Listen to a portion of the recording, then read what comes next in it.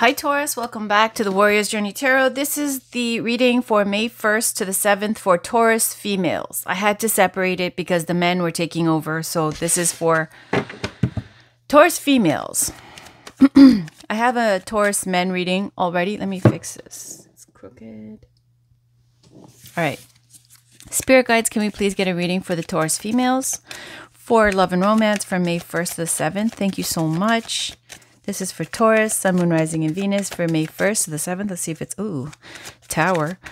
May 1st to the 7th in love and romance for our Taurus females. What do we need to know? What do the Taurus females need to know? This is for the Taurus woman.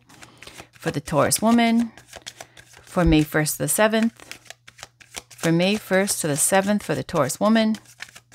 In love and romance, Spirit guides, can we please get a reading? Ooh, Magician.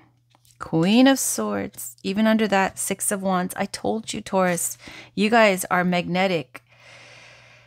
May is going to be good. May's going to be, you're going to take care of yourself. You're going to look better, feel better, and there's going to be this whole vibe around you that people are attracted to more than usual. You got the Magician and you got the Queen of Swords and you have the Six of Wands underneath that. This kind of being well-received energy here, popularity with the Six of Wands, the Magician, and the Queen of Swords. That is like two swords energy because the Magician has every single tool, the cup, the wand, the sword, the pentacle. They have it all. So they can manifest anything in love and romance. Meaning they look good, they talk a good game, they dress nice, they have culture, they're interesting, they're charming, like all of that. There can be a coldness to the Magician that is a little bit more like cerebral, you know, like a little like scientisty kind of in the way that they can manifest. And then you got the air sign energy of Queen of Swords. Now this might be somebody who is single. Somebody who works in communications, works with like public speaking, speech, IT, something like that, or somebody who's like a single parent or a divorcee. The Queen of Swords is somebody who's good with speech, right? And depending on the cards surrounding the Queen of Swords, it shows what kind of energy she's in. What aspect of that swords energy is she reflecting? That's the Magician. So this is her using her mind and her speech and her strength and her no bullshit type of attitude with the tools of the Magician to manifest in love and romance. Okay. Can you tell us more about the Taurus woman on May 1st to the 7th? What does Taurus need to know? And you see she has her hand out like she's open, you know, even with the Magician, she knows she has everything. She's got her hand out going, I'll listen. You know, whoever wants to step up, I'm not an asshole. I'll listen. I'm not a monster, right? Just come correct. If I sense any kind of BS, right, then you're going to get played. The Magician can be a player, right? But if you come, you know, let's say with flowers or with love or with sincerity, authenticity, she will just melt. And then you'll see the best of the Queen of Swords. All right, so let's see what else do we have here for Taurus, or the Taurus woman from May 1st to the 7th. What do we have for Taurus? For the Taurus woman from May 1st to the 7th, what does the Taurus woman need to know in love and romance, please, Spirit guides, for May 1st to the 7th? What else is, okay, we got this. Knight of Wands coming in hot, the Tower. This is speed and out of nowhere. And then we got the King of Wands. And we've got a King of Pentacles. Holy shit. What did I tell you? And the Three of Cups. And the High Priestess. Okay, so the Knight of Wands, the King of Wands, and the King of Pentacles. When I tell you she's using her speech and her mind and all the other tools that she's got in her toolbox to manifest, if you don't come correctly, you will get played. That's the Magician, right? Because she's honorable. But once there's game playing or fuckery, she will let you have that sword and cut you off and have no second thoughts. But if you, like I said, if you come correctly, now there's a lot of passion and commitment. You either have 3 people or two. Knight of Wands can be somebody younger, but we see that there's a Knight of Wands who has a Tower moment and turns into King of Wands.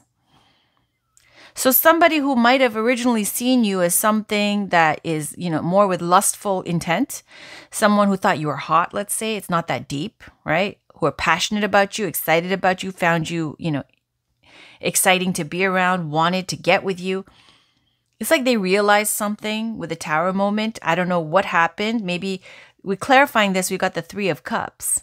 It could be after a date, after a reunion, after, some kind of friends, social party gathering that you meet them at, where they see you, something, right? Or they see you out and about somewhere, dancing, drinking, whatever. It's like they had this realization, and then they're coming with a more mature attitude with the King of Wands. So something has happened that has made them have a shocking realization and breaking down whatever they thought was the case, but wasn't the case with you. Then you have a King of Pentacles. You see, they're both looking in different directions. It's not the same person. So at the very least, there's two kings.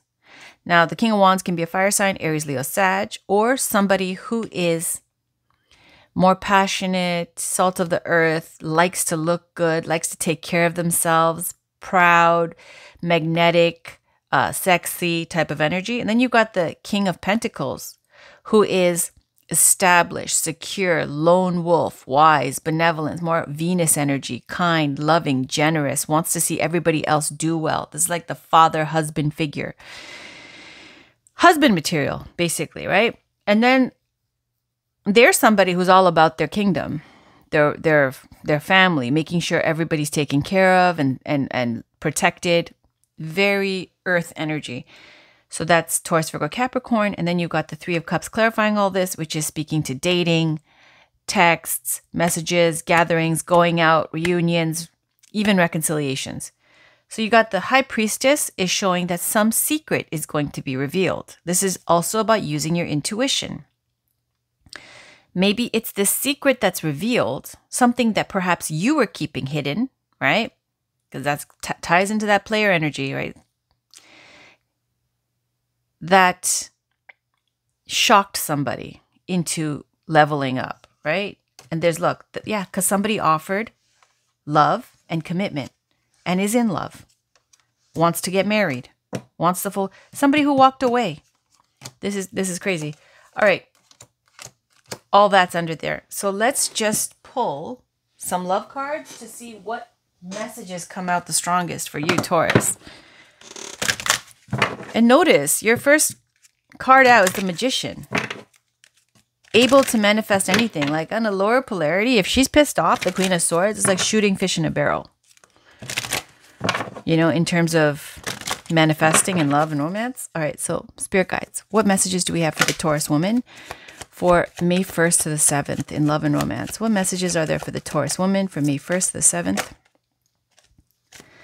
All right, we got honeymoon. Enjoy the bliss of holiday time together and trust. This situation is calling for you to have faith. So we've got this pull. And on the bottom, we got heart-to-heart conversations. Honestly discuss your feelings with each other.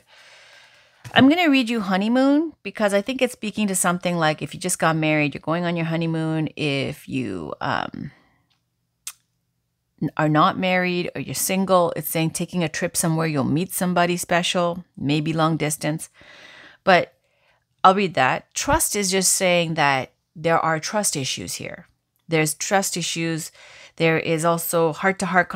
It can be overcome. The trust issues is basically saying that there's no deal breaker here.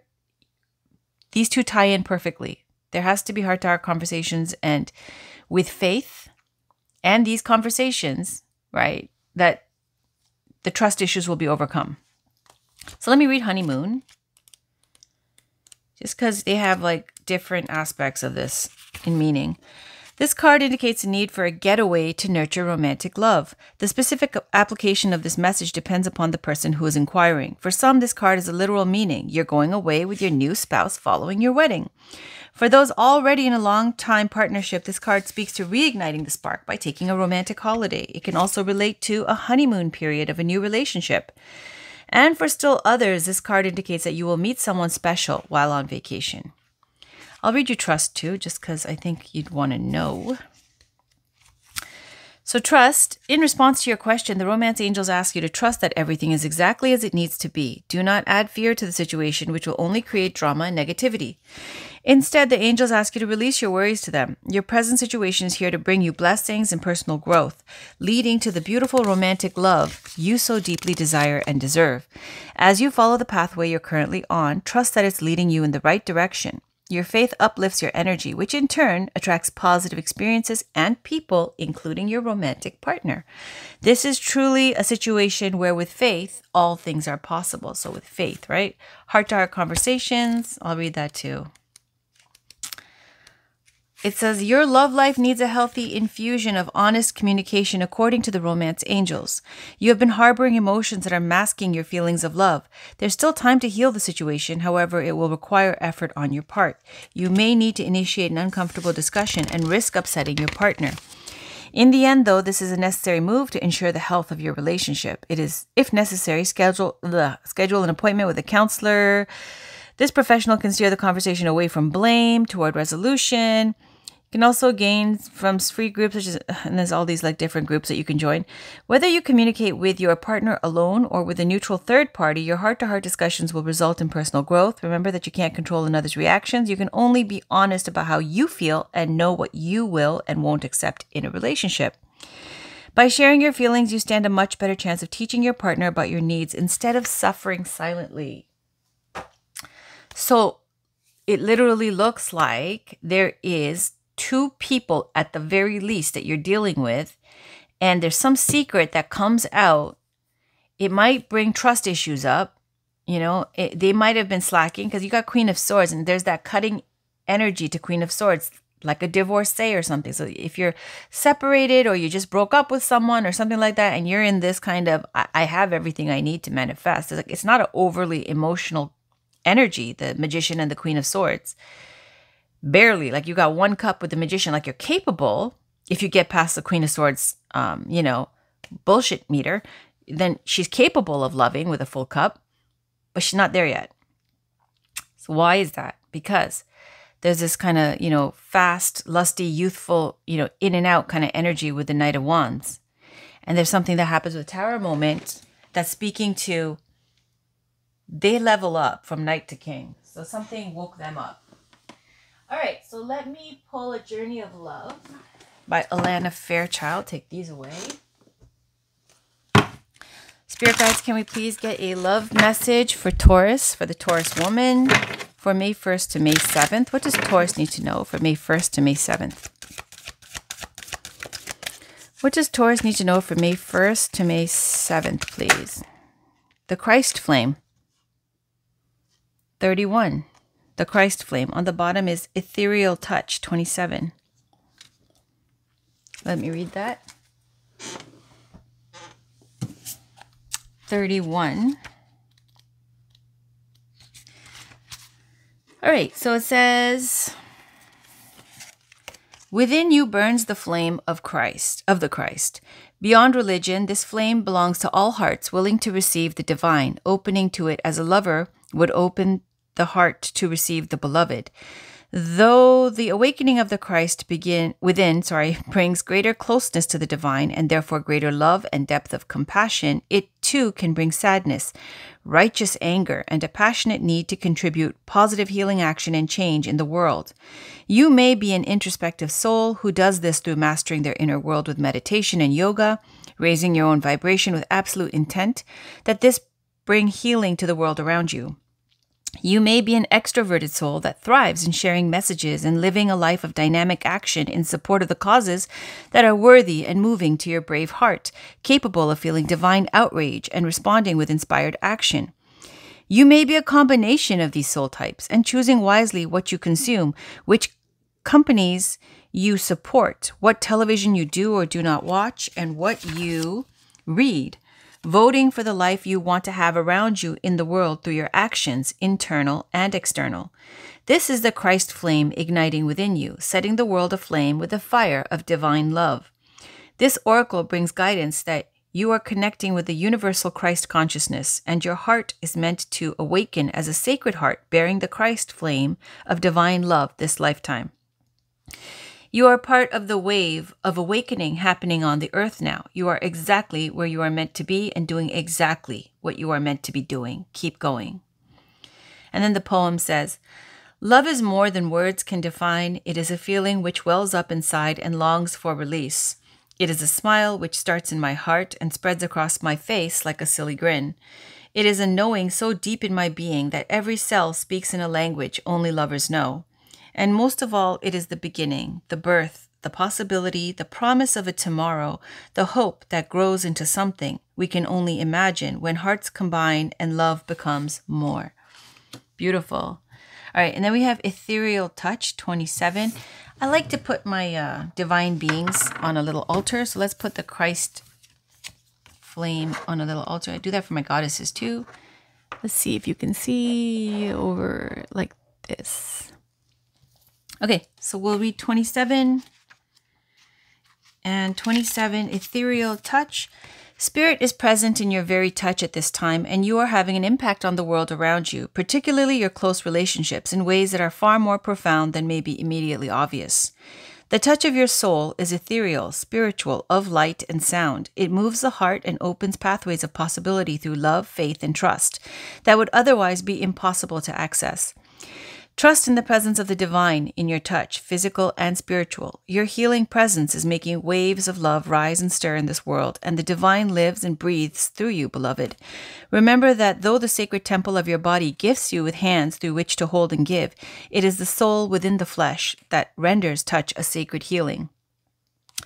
This oracle guides you to accept and embrace your healing abilities and to trust that you can feel your way through life by opening your hands to receive and taking hold of the opportunities that are presented to you. You are meant to touch the world with your spirit. And the poem says, in a world of no coincidences and no mistakes, you were heaven sent. I thank God for the opportunity to know you, to experience your kindness, your generosity, and most of all, our love. How long I have waited to open my heart, to bare my soul, to let my power comfort and my arms hold, to let my wisdom counsel and my love awaken. While this is only the beginning, when I look in your eyes, I know. It's beautiful. Oh my goodness. All right, so we're going to end the reading with Kitsune Oracle card by Lucy Cavendish.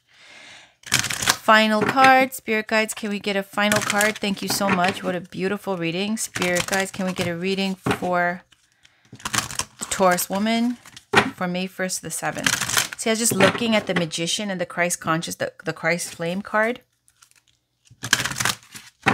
This is somebody who's super spiritual, super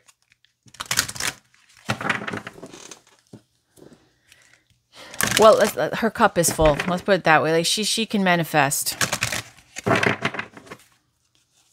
right, final card. Spirit Guides, can we get a card for the Taurus woman for May 1st to the 7th in love and romance or whatever you think they need to know?